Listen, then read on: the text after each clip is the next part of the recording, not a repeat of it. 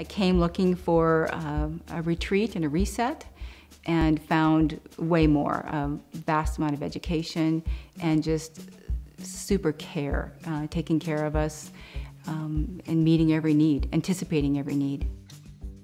I'm a data person, so it was really important to me to get hard numbers to figure out, what were the components of my body that I should be watching, not the scale, which is a number, but certainly not the most important.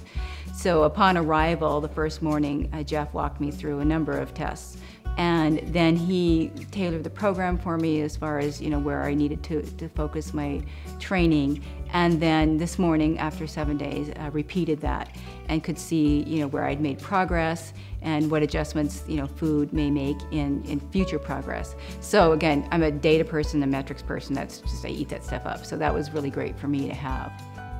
It's really hard to give yourself permission to take care of yourself. And I think that was one of the biggest realizations I had this week. And it was last night that there was this contentment that came across of visualizing myself back at home and being successful with some of the thinking that I've had here. So it takes a while to give yourself permission, but our world doesn't really encourage that. The food was fantastic. We did not have celery and tofu at all. So yeah, I so enjoyed it, and I appreciate that we'll be getting the recipes so we can try to mimic some of that at home and take that back.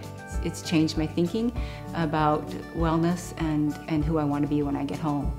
So my original goals were met and then far surpassed.